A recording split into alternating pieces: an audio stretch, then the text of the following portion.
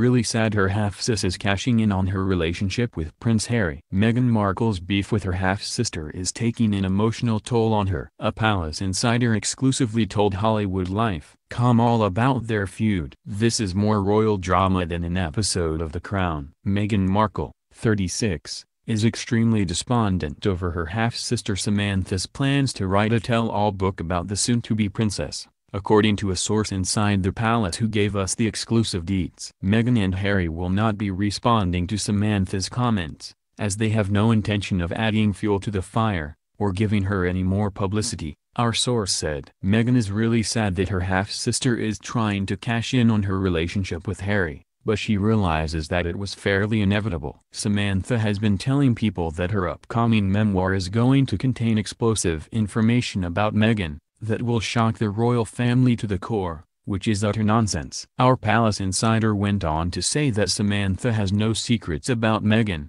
because Meghan has absolutely nothing to hide. There are no secrets about Meghan that can be revealed, our source added. She's been completely transparent about her past and has no skeletons in the closet, so unless Samantha intends to make things up, her book is going to make for pretty dull reading. Well, it would seem the bad blood between Meghan and her family goes both ways. We reported earlier how Meghan's father Thomas Markle Sr., 73, was apparently extremely hurt by Prince Harry's remarks that the royals will become the family Meghan never had. In addition to her plans to write a book about Meghan, Samantha recently slammed Harry for his remarks about her family. While you wonder if Samantha and Thomas will be invited to the wedding, click here to see pics of celebs, including Meghan and Harry, who had the cutest engagements of 2017. Hollywood Lifers, do you think Meghan and her half-sister will reconcile in 2018? Let us know your thoughts in the comment section below.